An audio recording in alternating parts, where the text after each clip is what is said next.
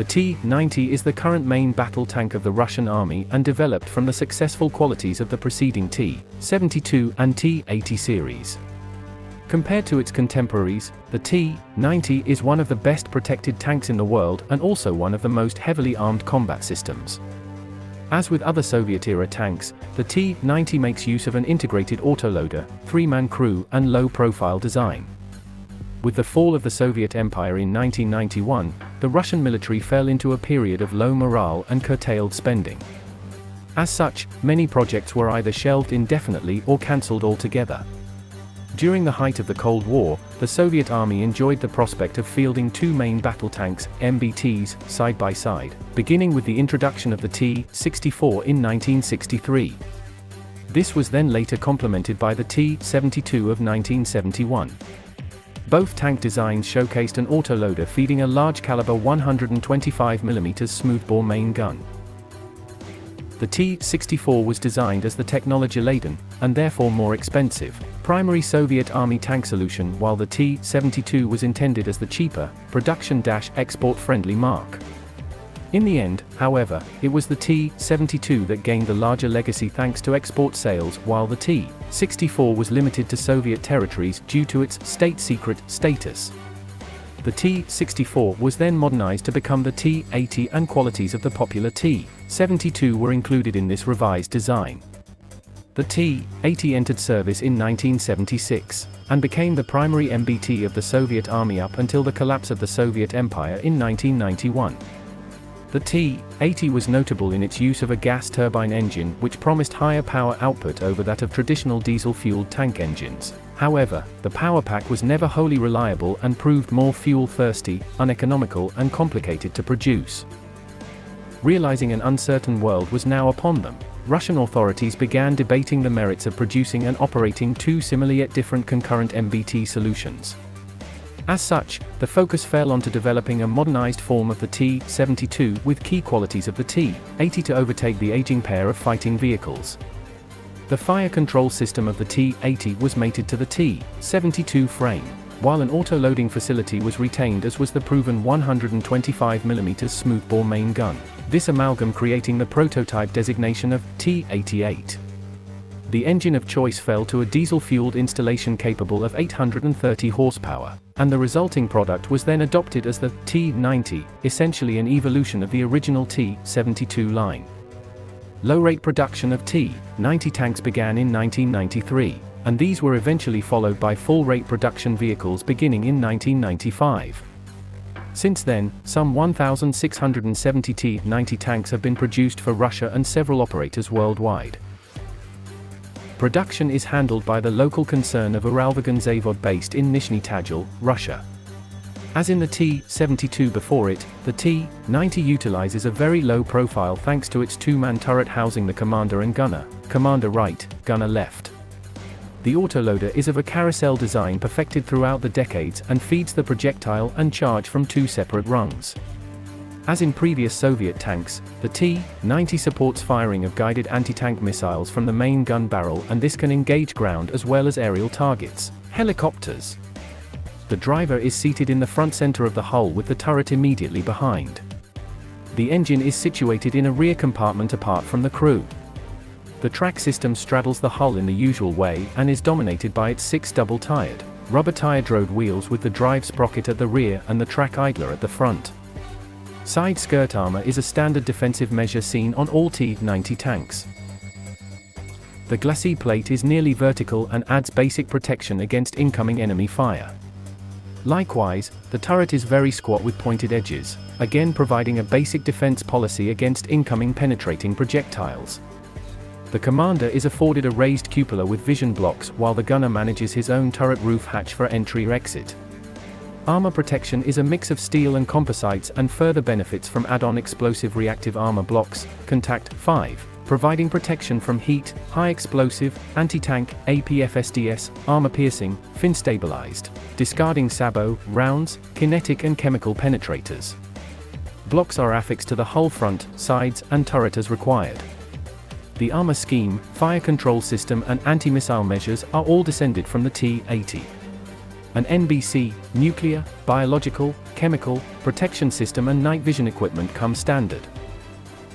The Shtora 1 anti-missile countermeasures suite is an optional fitting but nearly almost always incorporated to field units, and serves to jam incoming signals such as those emitted from guided missiles. A laser warning receiver alerts the crew to tracking of the vehicle. The fire control system is fully digital and coupled to a thermal imaging device as well as laser rangefinder. Altogether, this allows for firing on the move, as well as low-light activity. A dozer blade is hidden under the bow of the hull, and can be used to clear obstacles, while a mine-clearing plow can be added to the existing T-90 frame thanks to integrated connection points under the dozer blade.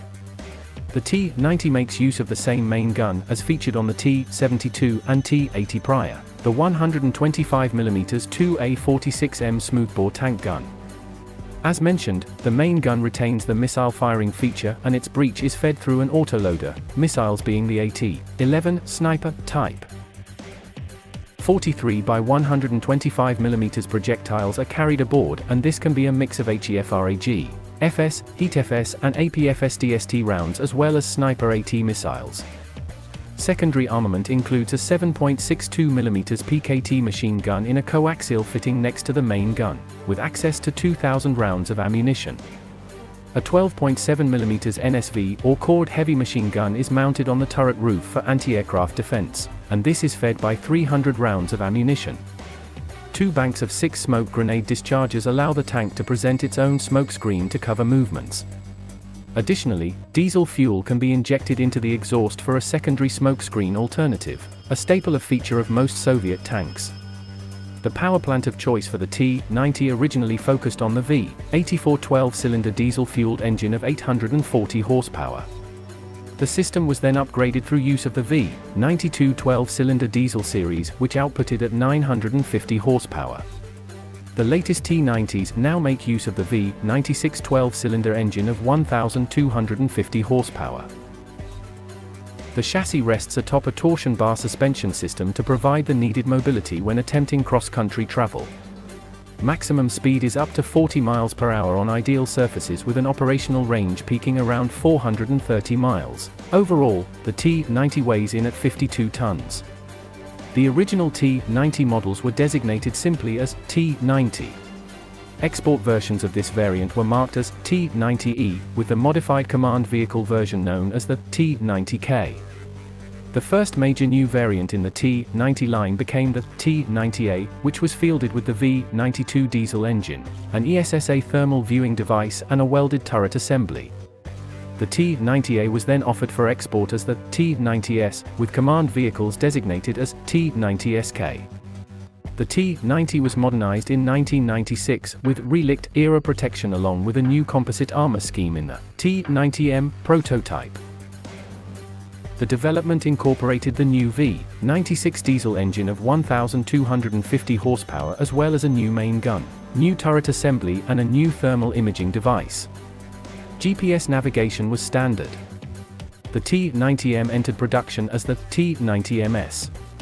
As with any expensive battle tank prospect, the Russian army sought to make the most of their investment and procured battlefield systems built upon the chassis of the T-90. This has gone on to include the BREM-72 Armored Recovery Vehicle, ARV, the BMR-3 Mine Clearance Vehicle, the IMR-3 Combat Engineering Vehicle, CEV, and the MTU-90 Bridge-Laying Tank. T-90 tanks were given their baptism of fire in the Second Chechen War during the invasion of Dagestan in August of 1999. Dagestan lay at the shores of the Caspian Sea, to which Chechnya was bordered to the west, North Ossetia just west of Chechnya. The First Chechen War, 1994–1996, proved something of a humiliation to the Russians as it resulted in a Chechen separatist victory, and a withdrawal of Russian military forces after a formal ceasefire. During the conflict, the T-80 had shown its limitations in urban fighting, where Chechen guerrillas, utilizing hit-and-run tactics with rocket-propelled grenades, were able to disable over 200 Russian army tanks in a single month. The T-80 was designed with the expansive European countryside in mind, and urban fighting was not a part of its forte. Russian tankers proved ill-trained for the environment and were not effectively supported by accompanying ground troops and infantry fighting vehicles for close-in defense against such attacks. On August 7, 1999, the Islamic International Peacekeeping Brigade, which included al-Qaeda fighters, invaded the Russian Republic of Dagestan to begin the Second Chechen War, a war that would last until September 28. Having benefited from the poor showing of their T-80s in the preceding war, Russian officials moved to avoid mistakes by sending the T-90 into battle as a well-prepared instrument complete with an integrated anti-missile defense suite and accompanying forces. Armor protection was deemed excellent by Russian observers as T-90s sustained direct hits without any catastrophic losses. The Second Chechen War ultimately ended with a Russian victory, and 2,500 enemy combatants killed to the Russian Tu-79. The Russian victory did much to re-establish the image of the powerful Red Army that emerged from World War II. To date, 2015, the Russian military operates around 930 T-90 tanks, including some 930 T-90A models.